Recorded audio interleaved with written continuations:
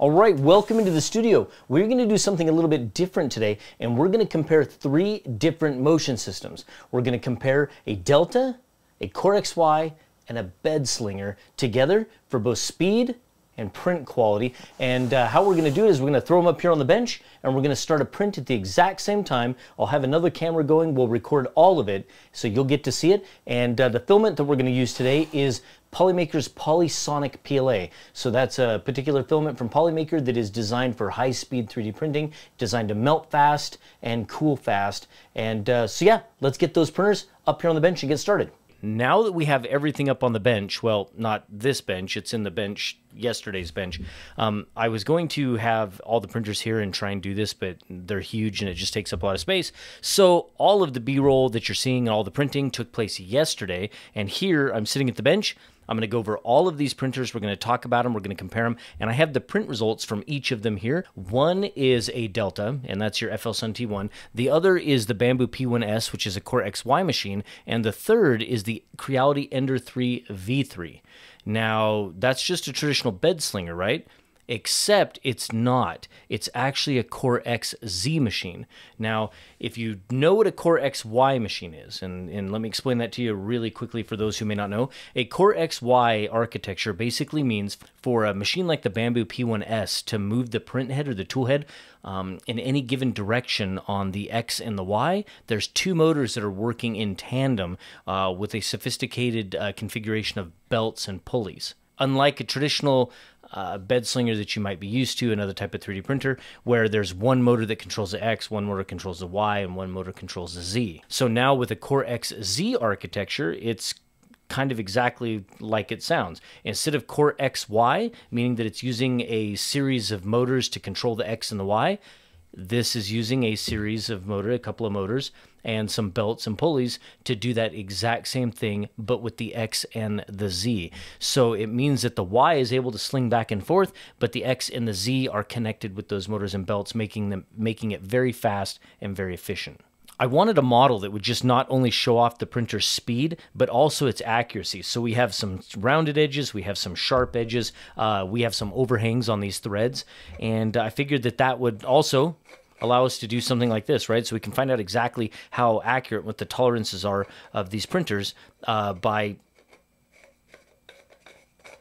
having a couple of pieces that are printed on the same machine and seeing if they fit together. Let's talk about the machines here first before we get into the print quality, so just stick with me. On your right, my left, is the Creality Ender 3 V3. And I have to say, for a medium-sized machine that comes in priced, I think, somewhere around $349, it has an advertised max printing speed of 600 millimeters per second. I think that the overall printer experience, especially with the new firmware updates. So I updated all the firmware on all the machines to make sure everything was good before we did the test. I also upgraded any slicer settings and profiles and things like that. But this machine, after having played with this machine again with the new firmware that's on it, this Creality Ender 3 V3, man, that is such a nice machine. Now, the next machine, the one in the middle, that's the Bambu Lab P1S, and that is a CoreXY machine, same middle range kind of sized 3D printer. Enclosed, has the potential for AMS.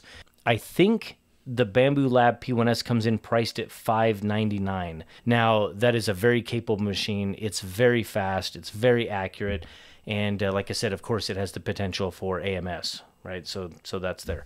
All right. So then you have the machine on your left, my right, the big tall one. And this is the brand new FLSUN T1. Now, this is a monster machine, not only in physical size, but speed. This machine right now, I think early bird pricing is $499 for the T1, and it is boasting speeds up to 1,000 millimeters per second. And I guess I forgot to mention that the P1S, that is 500 millimeters per second. So think about it. Ender 3 V3, 600 millimeters per second. P1S, 500 millimeters per second. And the FLSUN T1, 1,000 millimeters per second. And so that was the kind of fun thing that we're doing today, is we're going to compare these three machines, printing, and then to see which one finishes first, which one's faster, and then, of course, the print quality. Now, here's the thing. Inevitably, every time I do one of these comparisons, someone in the comments comes along and says, well, you didn't use the same color of filament, or all the printers weren't facing due south, or something. There's always something.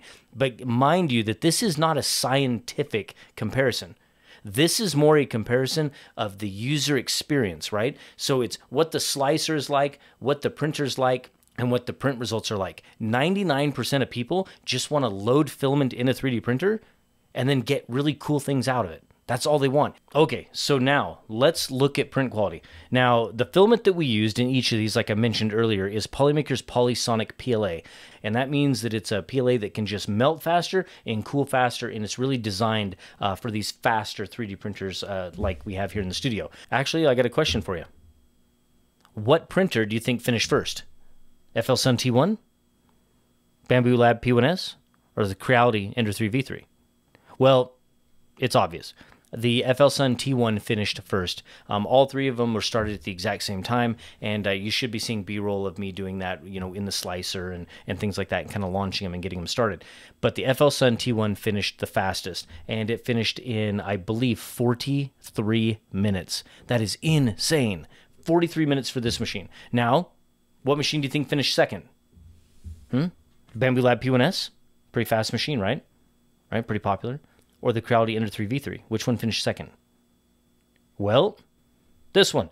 The Creality Ender 3 V3 finished second, and it finished 3 minutes ahead of the Bambu Lab P1S. Now, when I started these, I pre-calibrated all the machines, and then when I started the prints, I skipped the calibration steps. So none of these machines did a bed leveling before they printed, because I wanted them to just start immediately. I didn't want to include the calibration in the print time. So this machine finished second, and it was about at exactly 1 hour.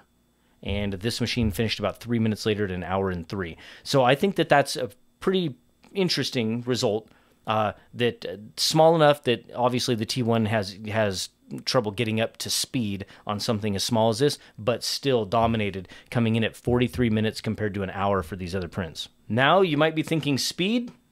What about print quality? Because obviously the faster you go, well, are we going to give up some print quality? Well, I think you're going to be shocked, because looking at the print quality of the nut here first, I can tell that this printer was printing faster than these others. There's slight speed patterns on the vertical walls on this bolt. I think cooling is incredible. That's one of the things that the T1 is kind of famous for, is how loud it is, and that noise is cooling, and it has no problem cooling. And I hope you're seeing B-roll of this, because it is fantastic that this thing was printing in upwards of probably 600 to 700 millimeters per second to accomplish this, and it looks absolutely incredible. And bottom surface looks great, walls look great, top surface is fantastic. There's no stringing on this one. There's a couple of missed bits of filament, but other than that, it's really great. Threads together perfectly. Matter of fact, this might be the best set of threads on all of them. And but this was printed in the fastest amount of time. So the FLSUN T1 is probably going to be just an amazing machine for prototyping. And I mean, and quality prints, just so good. All right. Next machine is the Bambu Lab P1S. Now, there is a little bit of stringing on there on the inside. The bottom surface looks absolutely fantastic. Top surface looks nice and clean. The overhangs, for the most part, the overhangs look really good. I would say almost perfect, except for there's two little corners here on the nuts that might have some little kind of weird cooling artifact that just might have to do with where the layers started and stopped. The vertical walls on it look really clean. I would say as close to perfect as you're going to get from 3D printers nowadays, which isn't a surprise really, because that's kind of what Bambu Lab is known for, right? So they have machines that print around 300 to 500 millimeters per second and just produce really, really good results. So, all right, now third. This is the Creality Ender 3 V3. Now, this one came in as far as speed second. It is the least expensive of the 3D printers. So that doesn't surprise me, right, that it may not quite be the same quality as the others. Looking at the nut here, we'll start with the sidewalls. Sidewalls look clean. There is some under extrusion, some over extrusion a little bit, kind of. I mean, nothing that's bad that I would consider a really negative for this machine. Now, when you turn it upside down, first layer looks great, but you can tell that there's cooling trouble. And that's where this machine really kind of falls out of the race. And you can see that the overhangs, it just had some difficulty, and that's where I would say that this machine is lacking. And so that is something that's really frustrating, because cooling on a 3D printer nowadays is really, it's not that complicated. And it's not a huge cost to have really good cooling on a 3D printer.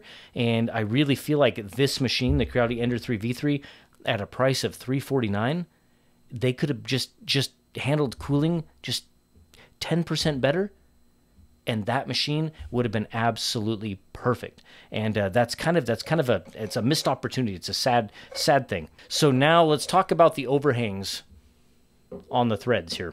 The Ender 3 V3 handled the threads absolutely beautifully. It looks really good. I don't think it had trouble at all. And of course, everything threads together just perfectly. Now, the Bambu Lab machine, I would have to say the Bambu Lab machine is about the same as the Creality Ender 3 as far as quality goes. A little bit of stringing on there. That's okay. Not necessarily too bad. But threads work just perfectly. And then we have the FLSUN T1. Now, the threads on this guy are probably the best. And I can see that there's some blobbing that kind of happens every now and then. And I don't know exactly if that's just where the seams are for this particular print. But I have to say that this is probably the best threads of them. And I think I know why. So that delta is really good at going in circles. And we watched the previous video that I just did on the T1 a couple of days ago. It kind of excels at going in circles and doing loops. And it is fast, and it is smooth, and it is perfect in those loops. And that's what you're getting. So threads, probably the best on the FLSUN T1. I think Bambu and Creality did about the same. So anyway, there is your print results. Now, here's the thing. Does it shock you? Did you think that one of these printers was just going to dominate and come out the clear winner? Or did you think that one of them was just going to be a complete failure and flop in comparison to the other two? Because you're talking about machines here, $499 for the T1, you're talking $599 for the Bambu P1S, and then you're talking $349 right now for the Ender 3 V3. Tell me in the comments below if you had to pick one of these machines today to buy, which one would you pick and why? Because I'd really like to know. Now, my personal feeling, I think I would probably go, if I had to choose one of these machines today as an all-around general purpose machine, I would probably go with the P1S because it has the 4-color AMS option. For the machine that I would pick for just flat-out fun, experimenting, well, yeah, it would be the FLSUN T1. That machine right now, this one here, is absolutely incredible. An amazing machine. So fast and fun to play with. But the Creality Ender 3 V3 at $349 is a really, really good machine. The sad part is that so many machines have come down into that $300 to $400 price range that now you're looking at a lot of machines to compete with that. Like I said, even the Bambu A1 comes in close to that price range, and it has a potential for AMS. But anyway, I think this test was fantastic. I think it was really good to see 3 completely different architectures put up here on the bench, to see them all printing and moving at the same time and producing incredible results. Keep in mind, 3D printing is changing so darn fast that this wasn't even possible a year or two ago. You have 3 completely different architectures running at amazing speeds, producing this kind of result. Incredible. Thanks for watching. I hope you enjoyed it, and we will see you on the next one.